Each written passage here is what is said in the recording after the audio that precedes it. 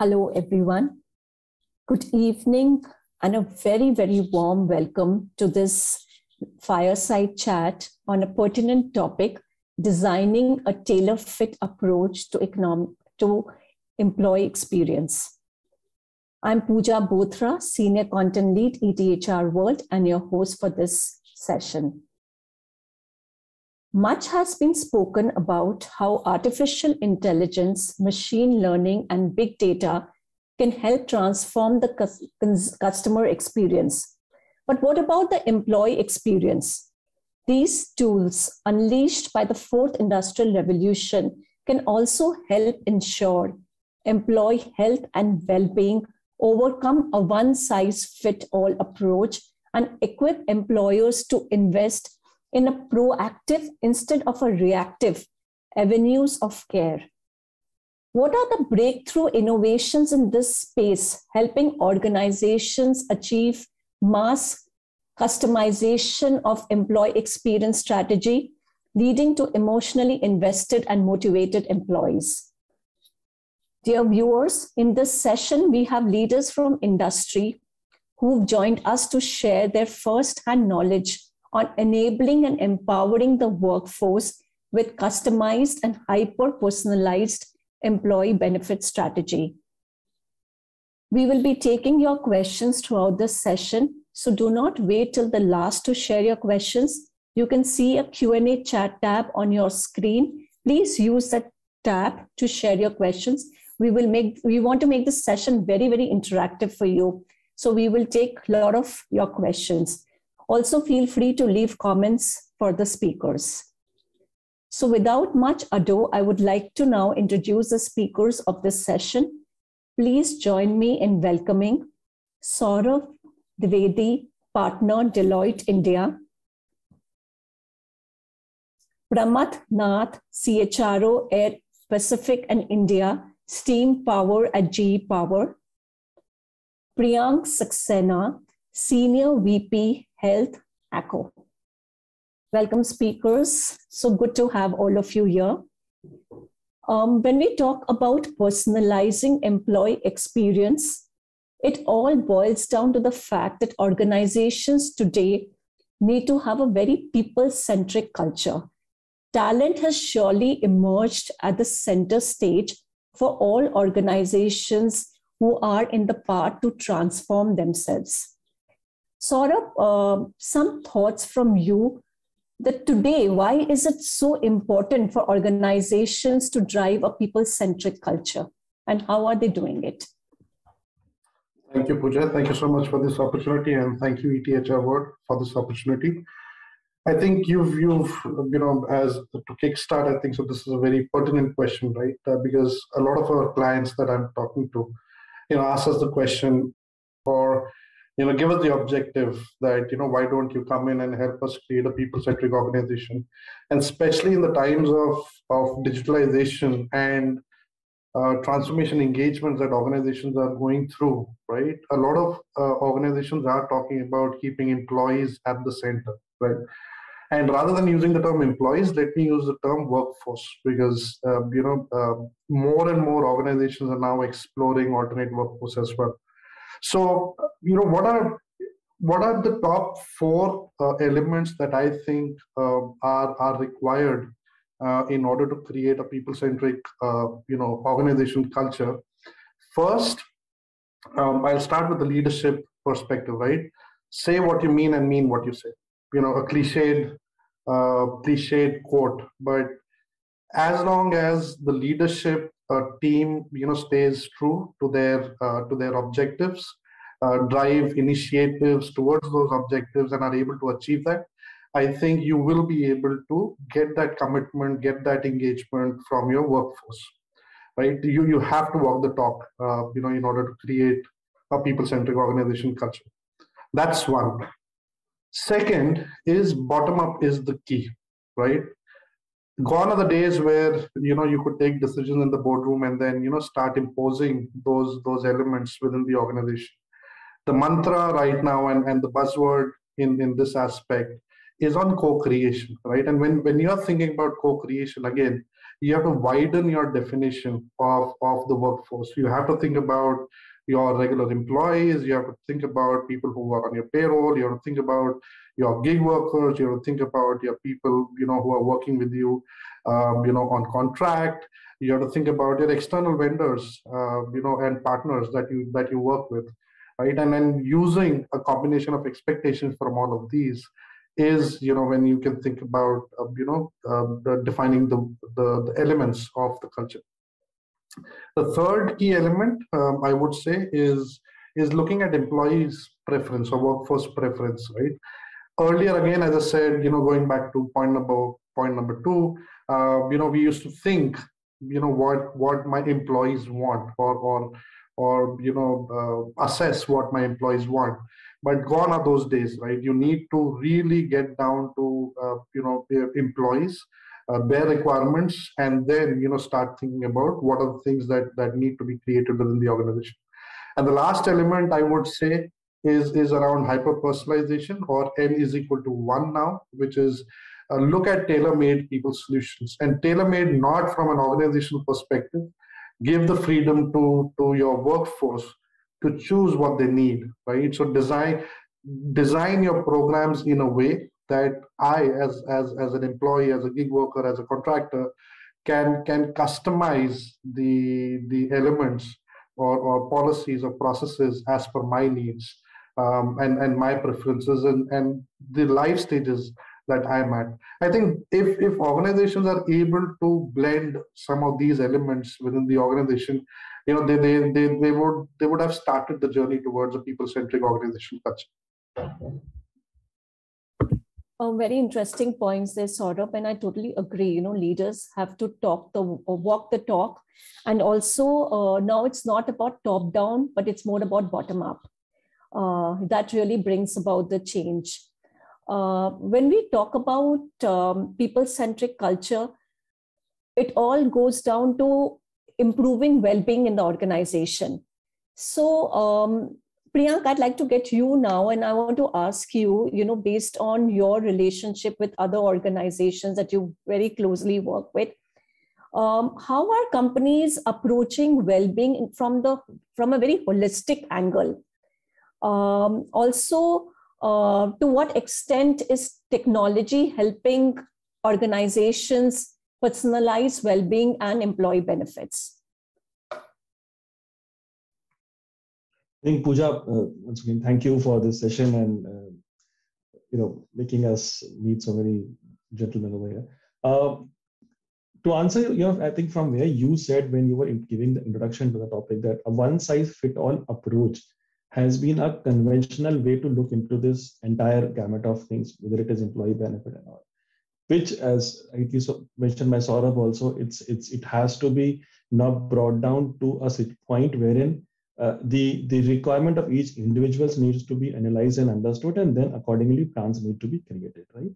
And somewhere I would say that coming from insurance, and specifically if I talk of the employee benefit scheme, the health insurance part of it, these discussions have taken definitely, I think they've become very important part of the entire boardroom discussions, especially post the pandemic. A lot of emphasis are now coming on employee safety and well-being, and in some way, insurance has taken a center stage on this aspect, whereby they are aiding the relevant HR stakeholders in terms of designing a lot of benefits program. Now, look into a traditional insurance outlook. The way it used to be, with some very specific defined coverages, which was again a one-size-fit-all approach. Now, these are changing significantly with more focus moving into, I would say, addressing a multi-generational needs through flexible benefits. When I say multi-generational needs, let me clearly specify. So what this would mean? Let's say with an organization with an age band of 25, 26 years to ranging to 40 years to 50 years, the needs and requirement of each of these individuals would be different, whether it is in terms of the insurance coverage or the health and well-being requirements for these people. So hence, addressing multi-generational requirements by designing some flexible benefits, some flexible wallets is what is the need that we have been frequently encountered with. Certain new age covers, covers related to mental health, covers related to the LGBTQ, coverages, gender reaffirmation surgeries, modern treatments, Ayush category of treatments. All these are coverages that are very, very frequently now asked, and it somewhere indicates that the relevant stakeholders in the HR fraternity are not thinking very positively about it. There are discussions on alternate healthcare delivery models, like telemedicines, integrating with some pharmacies, diagnostics, etc., all to be, well woven within the insurance ecosystem. In fact, we've seen a lot of proposals reaching us wherein people do come back and say that, okay, can we customize the flexible wallet of my employee, and in the insurance of the employee, can I also add a pet insurance?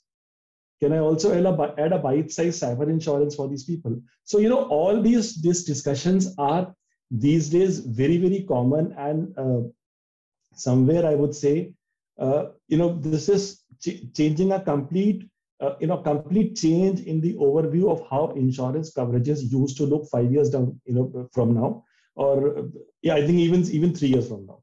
So somewhere definitely pandemic has also given a lot of change in the thought process of the on the benefit side, but it's only increasing from here. That's what I've been seeing.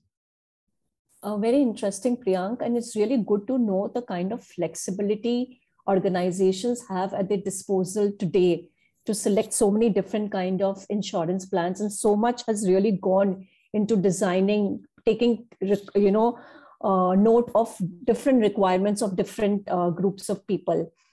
So continuing on the same topic of employee benefits, Pramath, I would like you to share. Insurance is one aspect of employee benefits, and Priyanka has very eloquently told us that how different ways of looking at it is very pervasive in organizations today. But what other factors do go into designing employee benefits today for an organization? So employee benefit is absolutely contextual, Pooja.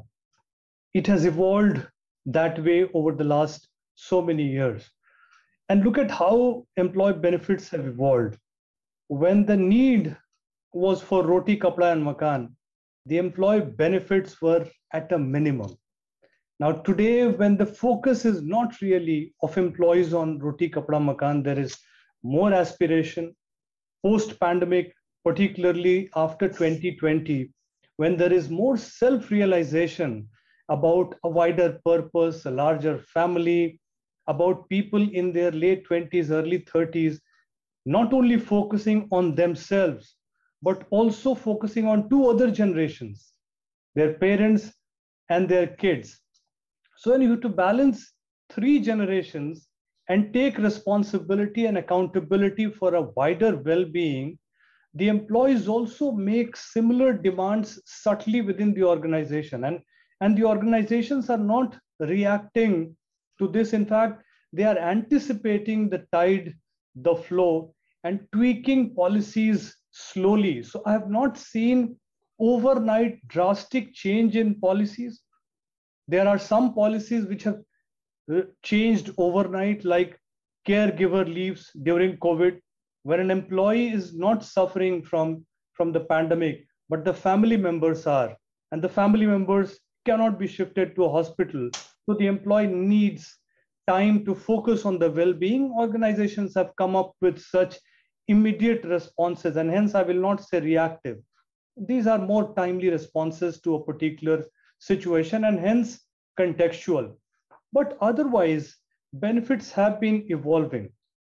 Let's take the case of BPOs. And BPOs in the 90s, late 90s, early 2000 till about 2010 were large creators of jobs for educated unemployed people in India. When they came in, they started working on transaction processing, very low-end associate level work.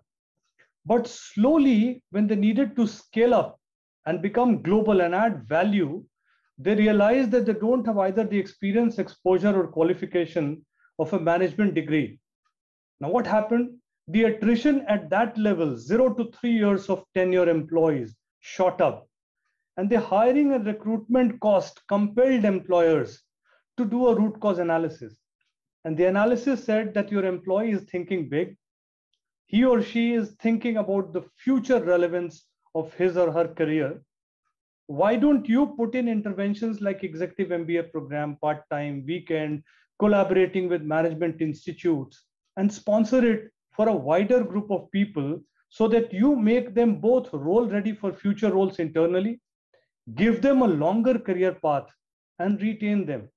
And that is only one basic example, because I've seen many organizations trying to retain or successfully being able to retain a sizable chunk of employees by such progressive interventions. Similarly, I heard Priyank talk about pet insurance policy. Now, 3-4 years ago, we would have laughed at it. But today it's such a reality, particularly during pandemic, when people have found solace in the company, nuclear families, solace in the company of pets, that the emotional bond has taken it to a different level. And organizations, insurance companies are responding to that space.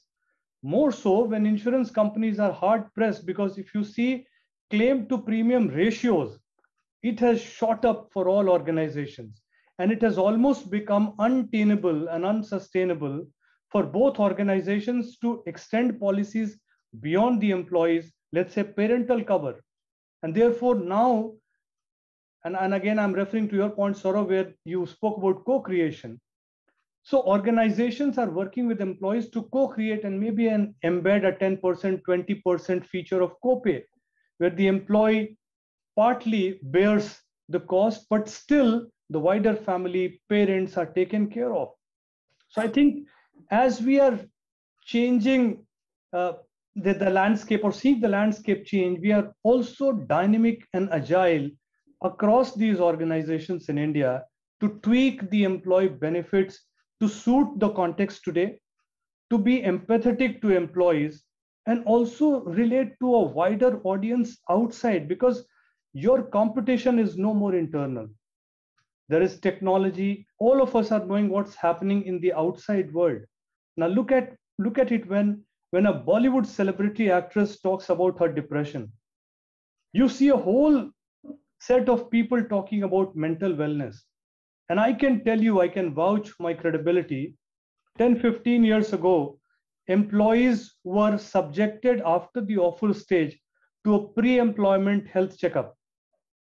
And if mental illness would have surfaced there, trust me, no employer worth his or her salt in India would have touched an employee suffering from mental wellness issues. Look at the paradigm shift and how the outside-in approach has changed benefits, has changed outlook. We have become progressive for the good. So that's, to cut a long story short, that's how I think organizations today, Pooja, are thinking about it. Yeah, thank you, Pramod. Saurabh wants to make a point. Yes, just wanted to add, thanks, Pooja. Just wanted to add to what Pramod just mentioned. I think so pertinent points, and organizations are also realizing, Pramod, I think in a way, the demographic shift in the employee base, right? As you alluded to, nuclear families, people moving away from their native places, joining organizations, both the husband and wife working with maybe small kids at home, and all of that. And based on that, the gamut of or bouquet of benefits that are provided to employees now, at cost or without cost, right? That's an organizational preference is also increasing. For example, post-COVID, suddenly a lot of organizations, some big organizations announced work from home allowance, right? And then suddenly, there were many organizations giving you 15,000, 30,000, 40,000 bucks to set up an office at home, right? Then came, 3 years, 4 years ago, many organizations, started giving you a crash at work facility, right? And then, remote working, they said, okay, now what do we do? And still mothers and fathers were facing difficulties. So they said, okay, we'll reimburse for a nanny, right? So why don't you go ahead and employ a nanny, right? And then so on and so forth, electricity at home, furniture at home, and things like that. So again, it's about, I would go back to my previous point. It's about personalization. For organizations, I think it's becoming more and more important to give options, to give a menu card as such to your employees, right? Gone are the days of, again, cut the foot to fit the shoe benefits, right? You'll get only a 3 lakh coverage for insurance, right? You have these 100 options, right? Some free, some at cost, some co-pay, whatever it is, and then you can opt for whatever works for you, right? And employees are taking advantage and benefits of these, right?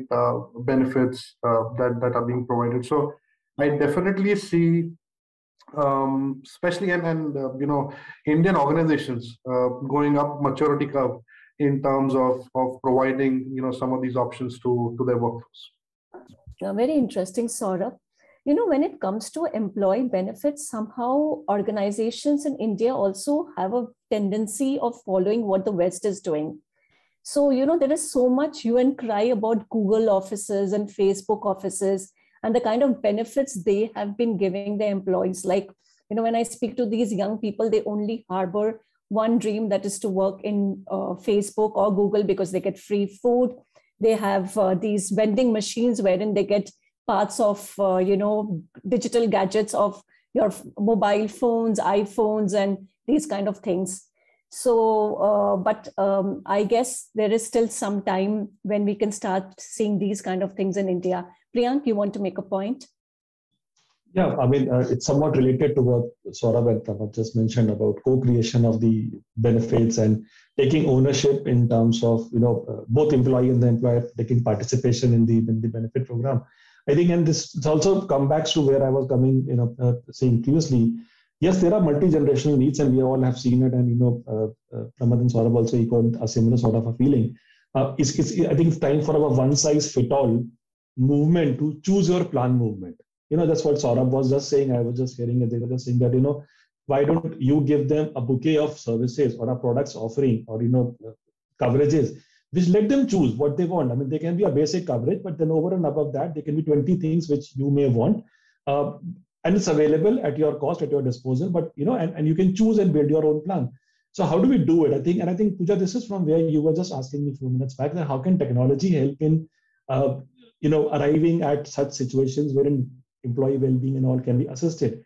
So I think this is a place where I would definitely believe that digital levers or maybe technology-driven levers in reaching out to the end task force, asking them for their choices, making them customize their plan, out of different options available is the way ahead. And we have been personally experiencing a lot of our customers working in this way. I think at Echo we have given solutions to certain clients, in which an employee chooses whether they want to cover parents or parents-in-law, or whether they don't want to cover anyone, right? Whether they want to buy maternity, and if they want to buy maternity, what is the limit that they want to buy? Whether they want to have some EMI protection built into the plan in case of a leave because of some long hospitalization, etc. Of all these benefits, there's a wallet that you can take for yourself. Choose your cover, build your plan, and probably go ahead and design your coverages as per what you need. So in one of our customer that we are managing, some 5,000 odd employees and 3,000 different policy constructs. So that is the diversity that we have seen. 3,000 different policy constructs means different variations in terms of coverages that were created. And if that's where I'm saying that I think this is where technology can come in and probably try and sum up all these coverages in some fashion, and give you the coverages as so. One, in terms of choosing your plan. Second, in terms of delivering exactly what you have been asking for. These are not possible without our tech intervention. Thanks, Priyank. I'll just take one of the audience questions now. There's a question from Charan Preet, and he's asking, how can an organization make the employees realize the difference between experience to benefits versus the higher cash in hand? Employees still continue to lean towards higher pay. That's a reality. Saurabh, I can yes. attempt to answer that question, but I also know it for a fact, me going through that cycle for many number of years now, and looking at my team members, going through that cycle and my clients, one will never be happy with whatever compensation they get in hand. Whatever is the amount that gets credited into their account at the end of the month will always be less, and it has to be more. But I think I'll share my experience in terms of what has worked, right? It's more about communicating the total rewards philosophy, talking about not only cash in hand, but also talking about the benefits, talking about advantages that are available to employees as their as the organization provides, right?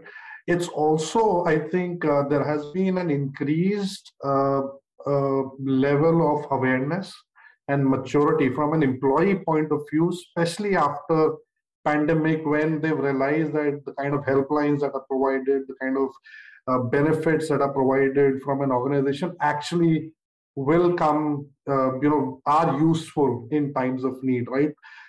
Pre-pandemic, many organizations had launched the helpline, a mental wellness helpline, a spiritual wellness helpline, a physical wellness helpline. But I don't know the statistics, but I'm pretty sure the number of calls made during that time and post-pandemic, there would be a huge change, right?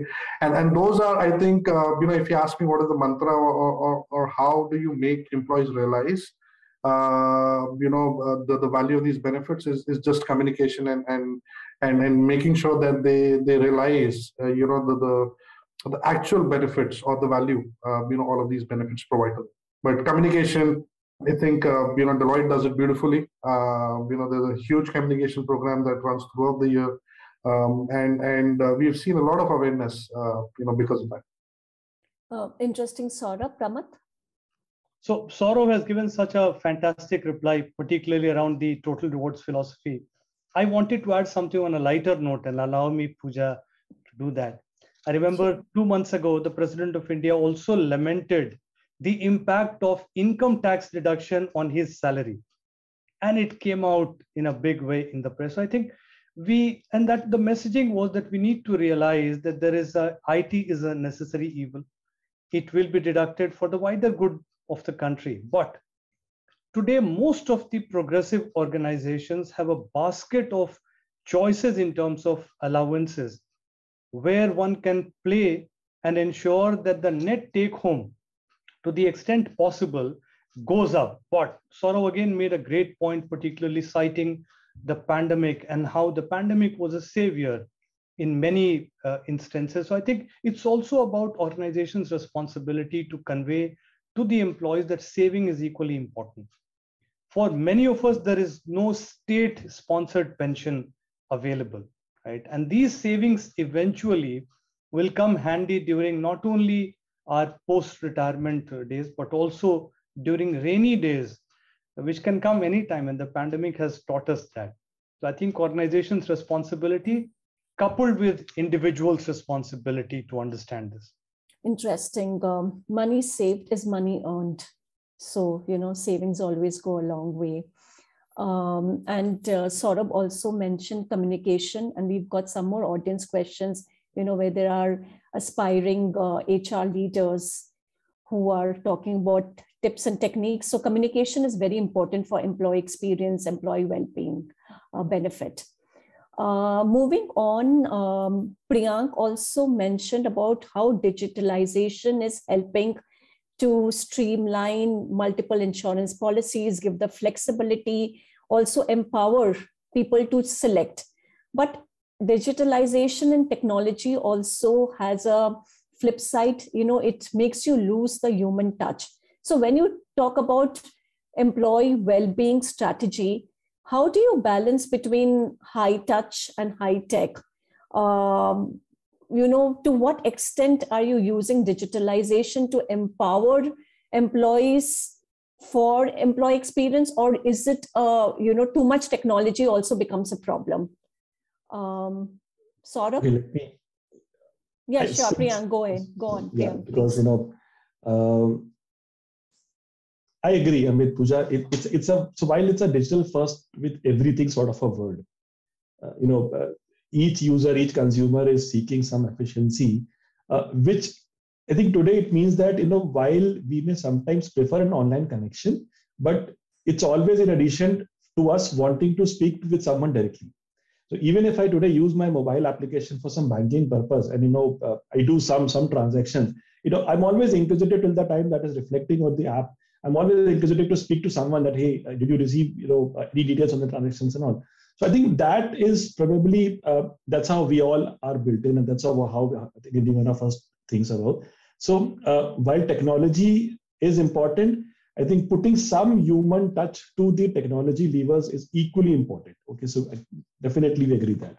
So what we try and do and how we are trying to strike some balance in this aspect is like, so while entire health insurance customer base that we today do is serviced on technology-enabled mobile application, right, which gives them convenience to retrieve e-cards on the go, check out cashless, do some claim filing, etc. on the app itself, paperless. Add-on benefits like teleconsult, pharmacy, etc. Everything given over there. But in addition to this, we have not gone away with the conventional way, and we still say that on the app itself, or from the app itself, or maybe through some dedicated mobile numbers or customer center, there's always a person sitting in my call center who is able to assist the end user whenever they feel that they want a human touch, or they want some immediate resolution, or they want something that someone should handhold and just speak to them. So there's always that human touch that is available. So I think we would somewhere be needing that balance to be drawn in this entire presentation or proposal that we give, and I think we have been trying to do that, whether it is through health call centers or maybe dedicated teams servicing certain customers and all. So that balance is being maintained in the entire proposal that we have. Yeah, and can I add, Pooja, to this? Yes, please.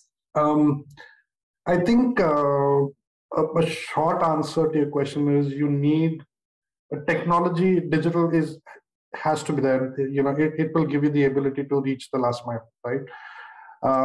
But the choice of human touch or no human touch has to be again left to the employee themselves, because here when you're talking about health and wellness, right, many times employees would want to keep it, the reason why you have third parties, you have confidential helplines, is because employees do not want to share that kind of information maybe with the employer, right? Now, how much of that information comes back to the organization and how do you use it, has to be left with the employee themselves, to say that, okay, this is where maybe I need to have a chat with my manager, this is where I need to have a chat with HR, and how much of that sharing actually needs to happen. Again, the choice, the preference has to be left with the workforce segment, rather than pre-deciding how much high tech, low touch the process has to be. But technology is a given. You won't be able to provide the bouquet of services, benefits, and administer them effectively if you don't have the right digital interventions. Thanks, Saurabh. I'll just take one audience question here. So Sangeeta is asking, wanted to know a list of new age benefits that are a buzz in the industry today.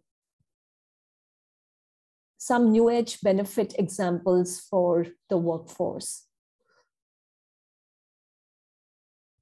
I think we discussed some of them, while answering the previous question. It's again, the work from home allowance, the electricity allowance, the nanny allowance, all those allowances or benefits that are being given. Certain legacy organizations have also gone ahead and included same-sex partners in life insurance policies, maternity, paternity, caregiver leaves, right? These are some latest things that have cropped up, I think so, post-pandemic. But I would look to Pramath also to see if he has some new buzzwords with him. Yes, and to that also, Pramath, it'll be great if you add, even though organizations, especially MNCs, come up with so many different kinds of employee benefit, yet the attrition rate, continues to rise. So there is also somebody from the audience who would like to know that how do these not translate into attrition rate going down? So I wish you all had a magic wand, but some tips and techniques would be useful. So on the first part, the unique new age policies, I wouldn't want to add anything beyond what Saurav ended with, because those are practically what is mostly seen. There may be some peculiar or fancy ones, but I think we need to restrict ourselves with whatever is useful for the wider set of population. As far as the question on attrition is concerned, it is a quintessential problem, and it is going to be so. And I think we have to also take it in a positive stride, because why is attrition there? Is it only push, or there is ample pull? So if the economy is growing, if there are opportunities, and if the economy is a political economy, means there are opportunities available, there is a dynamic of supply and demand, there are talent which are niche and not easily available, or there is young talent which can then grow as far as compensation is concerned, I think this is not at all a bad thing. And this is a different perspective. For some organizations, some attrition is always good, because then that gives you the leeway to change the demography, the composition, and reduce cost. Because typically you strategize that if a person is leaving, I'll replace him or her with a person who is slightly junior in tenure at a slightly lesser cost, so that I can give that person also a career path, right? So that is one perspective. The second perspective is we need to do root cause analysis as far as attrition is concerned, because there can't be one solution. A good set of benefit can never be huge differentiator, right? There are multiple levers. Career is one lever, coping with the role is another lever, compensation is another lever, the community I work with is another lever. How is my immediate manager? Huge thing. How am I feeling as far as my role is concerned, and how much of pressure do I have, right? And on top of it, if you look at the multi-generational workforce, and if you do a slice of organization, of attrition in the organization, the 40 plus population is the one where the attrition is least. Why? Because they are tending towards their self-actualization phase. Why is it highest between 0 to 3 or 0 to 5 years of tenure? But that's where the action is. People are slightly more abrasive in taking impulsive decisions and joining at a 5, 10, 15, 20% hike. There is peer pressure, there is aspiration, and multiple reasons. So I think we cannot brush it completely with one paint. There has to be a root cause analysis. Every organization needs to see how much of attrition is good attrition, and then how to attack it where it is in different pockets, and then solve it. Thanks, Pramath. A lot changed after the pandemic, and now that we are, in the third wave, and once again, the medical infrastructure is facing the pressure, and lots of employees require medical health, medical intervention. Priyank, I would like to ask you, in the post-COVID era, physical and mental medical needs have multiplied drastically for all. What measures have you seen the HRs of your clients' partner organizations take to extend support to the workforce with the ever-increasing demands for themselves and their families? Pooja, see, physical well-being has always been into existence since the beginning of this era. And it has scored reasonably well between the HR fraternity. I think that's something that people are quite happy with the way it was there. Now, with this hybrid work model, definitely there is a focus on more of digital assistance, tracking, rewarding employees, asking or trying to integrate, wherein we can strike a balance between mental well-being and a physical well-being in the overall insurance constructs that we do. Even if you see parallelly, modules on, I would say, a lot of fitness-related videos, HRAs, etc. They have been also as part of the discussions into the insurance domain. And I think they have helped keeping a check into the employees' health. And we've seen that, with fitness enthusiasts have never given it a miss despite the pandemic restrictions and the lockdowns also. Now, on the medical side, I would say, so insurance covers have become much more robust today with respect to a wider coverages. And I was speaking earlier, coverages that are going beyond, let's say, modern age related treatment, LGBTQ covers, gender reaffirmation. So these are add-ons, things that have been asked. But I think more than that, there are discussions around mental well-being as a very important part. So, while we see coverages on the mental well-being side on both IPD and OPD basis, there are some only on IPD or on a standalone OPD basis. Teleconsultation, I would say, here has played a very, very important role, because this gives the employee a personal private window to consult with a counselor, on a one-on-one basis, where there is no mass discussion that's happening on a wider level. So these are few of the things that we have been actually seeing which are coming back to us in terms of the requirements. I mean, I would still say that undoubtedly mental well-being has been discussed comprehensively over last maybe little over 1 year, I would say. And we have witnessed that people are now coming out and actually talking about this. However, I mean, there is still a lot of road that needs to be covered in this aspect. We're still evolving as humans, as individuals also on this.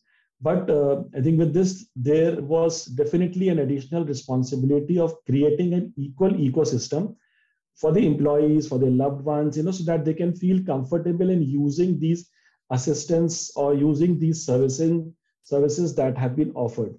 So I think having insurance benefits around mental well-being, like therapies, behavioral counseling, psychologists, consultations, I mean, these are helpful, and these have been very much in demand. We've also seen some discussions around, let's say, EAP, which are so there are vendors trying to do a personalized EAP solution for you. And again, insurance is one distributor model that they have been trying to use in such, to reach out to a lot number of corporates and customers and employees for that matter. I think this, supported by a robust communication, will definitely be essential for the overall corporate health and the individual employees' health in times to come. So I think these are a few of the lead asks that we are getting from leading organizations, and we're trying to support our clients in best ways, in all these aspects. Very interesting, Priyank. I just hope that, the stigma that is attached to mental ill health, in our country, it's high time we learn how to overlook that, because still people hesitate to seek help. Sometimes people also do not know how to give help. So, there is really a lot of awareness that still is pending in this manner. Yeah. So, of all the teleconsultations usage that we have analyzed of all large customer base, you would be surprised that majority of them actually are belonging to this category, to the mental counseling. I mean, we do get statistics around these counseling that, how much consultations are being done by a corporate, by an employee, though we don't share the individual employees' details, but we definitely give a dashboard or a statistics to our corporate that, okay, look, this is where you are. We're seeing a lot of traction by our employees. Employees are looking forward to ask on these things. So then two topics. One, definitely, I think that the mental well-being is the one that is most commonly being asked, followed by a lot of queries that we saw on COVID-related assistance programs. So these are two essential features that at least last 1 year we have seen. Yeah, and yes. Sorry, Pooja, but I won't be surprised if the statistic, Priyank, is valid more so, post-pandemic statistic, because what we are also seeing and observing and having conversations on is the psychological effect that this pandemic has had on the workforce as a whole, right? I think first year went in all in the hurrah of work from home, and we're free, and we don't have to travel. I can be back at my native place. But I think as this is continuing to grow and come back in phases and all that, especially with the euphoria that many people faced a month back, saying that, okay, return to office, people, offices and corporates are going to open up and you can come to office. And then again, lockdown type situation has come up. I think there are increased number of cases, at least in our team, that we're seeing, right? In our profession that we're seeing, where this has had a long-term psychological effect on people, and therefore, more and more people requiring, assistance on mental wellness issues. Yeah, I totally agree. These water cooler conversations that have been taken out from our lives, it's actually left a dent. And most people now, with this digital relationship, you don't have real relationships and you have nobody to talk to and listen to. So this is really going to increase. And I'm very happy to know that, Priyank, that, ACO has these kind of tools also available in these apps that you have. Pramath, I'd like to ask you a very, very important question, since we have got a lot of, mid-level HR leaders in this session, who've logged in to watch this session and hear you. Would like to know that what is the best strategy to optimize your HR investments, when it comes to providing tailor-made employee experience, well-being, benefit. What is a strategy you use to optimize HR investments? It's a great question. In fact, never heard about it, never thought about it. So absolutely a great question. So I think, again, and I'll respond based on the situation that we are all operating in, because we never anticipated this. But the world has been, and particularly the HR profession globally, has been extremely agile in its response.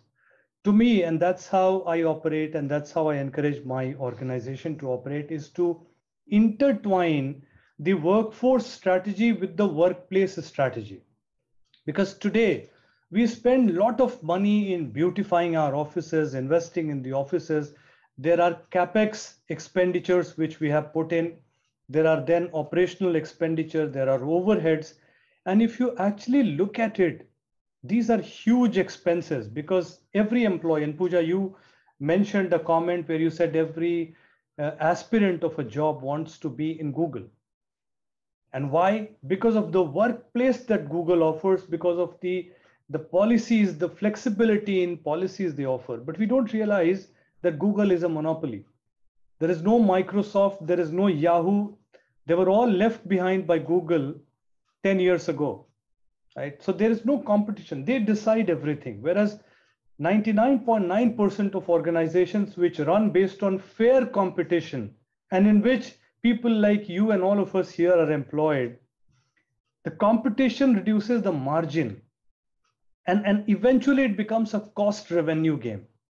So as HR professionals, it's also important that we do not talk only about cost pressures and then have policies which are fancy but not affordable in the long term.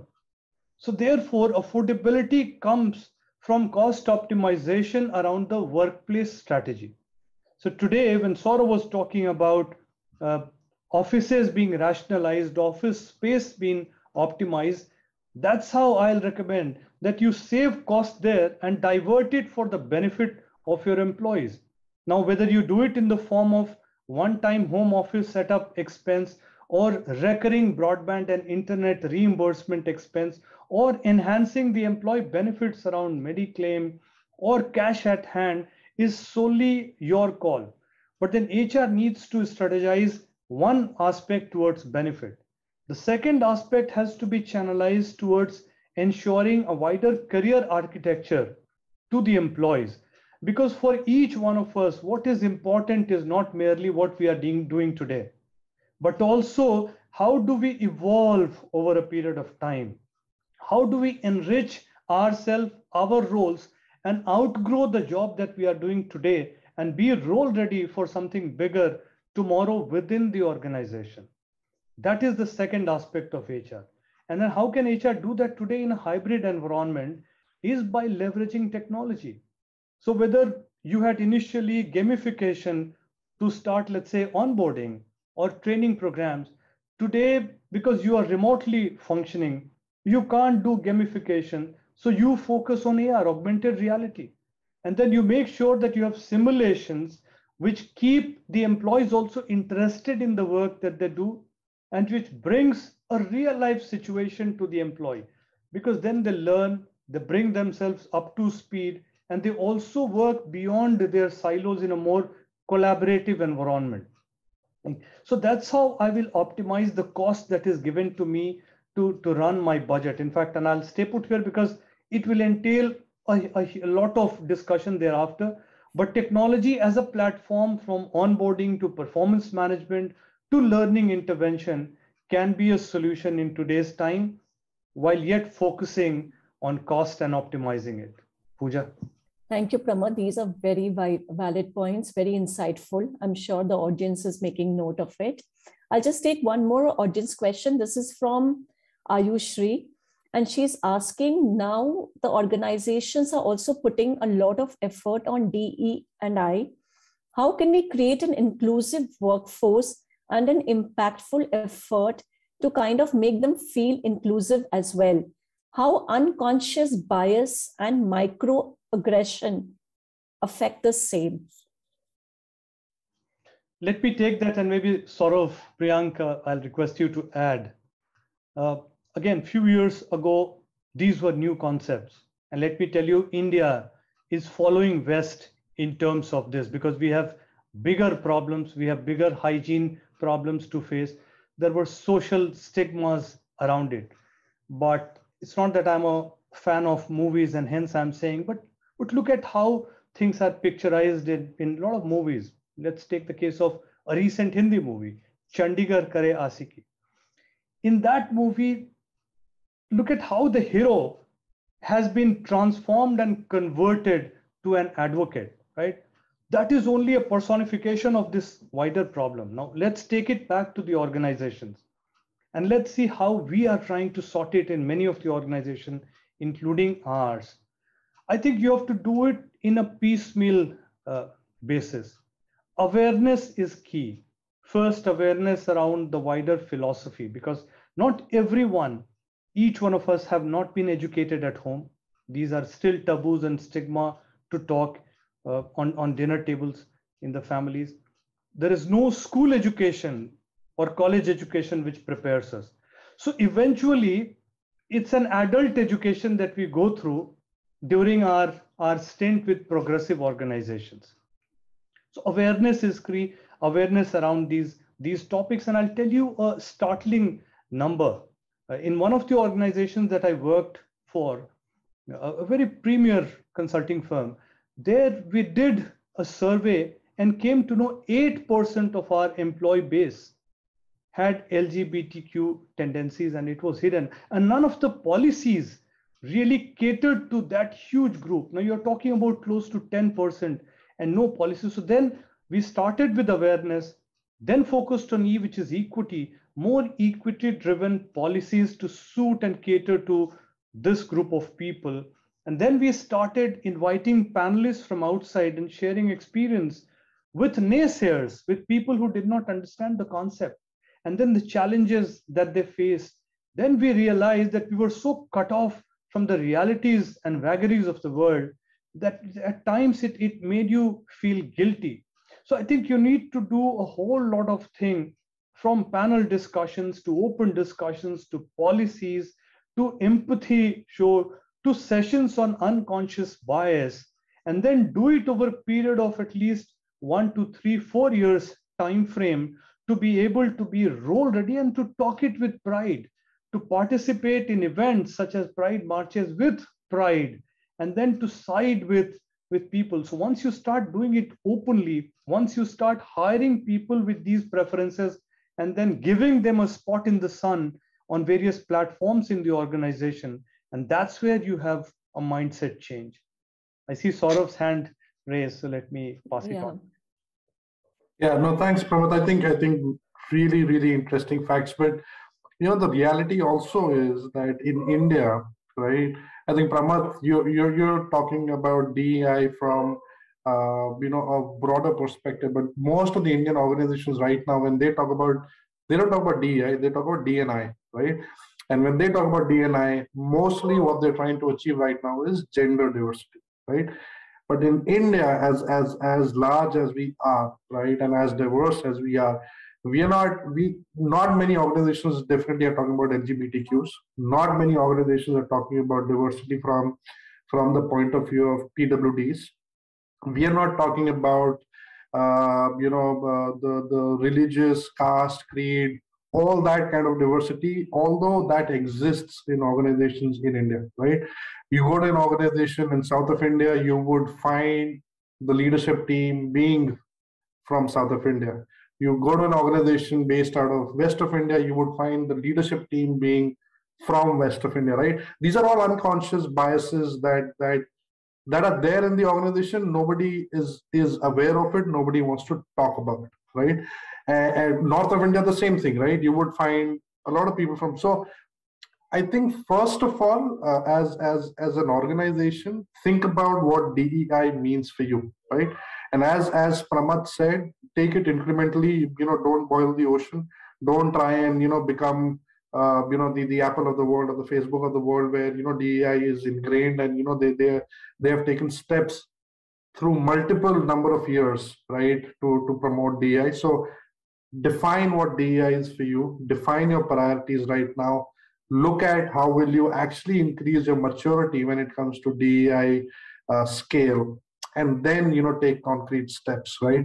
And it will take a lot of effort, not only for HR folks of the organization, but the business leaders, right?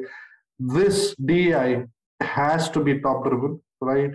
It has to be an excess of communication across the organization, and then making sure that when you start hiring people with diverse backgrounds, in the truest sense of diversity and inclusion, is when you start seeing your DEI maturity going up within the organization, right?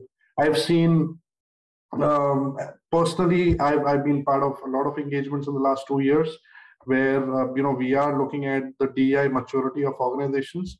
Sad to say, India is I think, just starting on that journey, right? We are nowhere, as compared to West. So there are a lot of things that Indian organizations, MNCs in India as well as Indian organizations, need to do from a DEI perspective. Yes, Pramath, you want to make a point? Yeah, so I'll just add, I think for organizations which are beginning on this journey, the easiest thing to do is to focus more on inclusion first. And how can they do that? All of us can do it. There are junior folks, both by tenure and experience in the organization, who are given no time to talk on calls or in meetings. So as senior leaders, as HR professionals on this call, first step is to ensure that you hear even junior most employees and allow them the opportunity to talk in meetings. Right? Make the workplace more inclusive first. Right? That is one simple step with which we can start, and which is also easy to do. Totally agree. Priyank, you mentioned, that you have insurance policies that also act as a leveler, and it is more inclusive in nature. To what extent is insurance benefit leveler for DE&I in workplaces? Any thoughts? Yeah, I think, Pooja, the only feature that comes to up as under this component is asking for an LGBTQ cover. That's it. That's the most common cover that we have been asked of lately, that employers are asking. And I would say, if I look into the size of the employers, I think as low as a 50-60 employee company to as high as a 5,000 employee company, there have been asks on these parameters from virtually every employer nowadays. So in a way, there is a inclusion policy or a philosophy, but is it translating into actual inclusion, or is it translating into actual usage? As Pramath mentioned, that are we actually practicing it is a question mark that we really need to ascertain it. Is it just a check in the box that, okay, I also have a policy which covers same gender partners? Or is it actually being implemented, and there's some quota reserved for these people? Is a question mark that probably that organization cannot be answered. But yes, we are seeing those covers being asked. Coming to the gender reaffirmation surgeries and all, I think these are covers that are very, very selective even till now, because of the cost associated, and to some extent because of the stigma associated. People, even if they want, they don't come out for these things. No, some insureds can actually give the entire cost benefit of such procedures to an individual, because those are highly expensive. So from that aspect, these are, those I feel are more a check in the box unless and until they are practiced at the ground. True.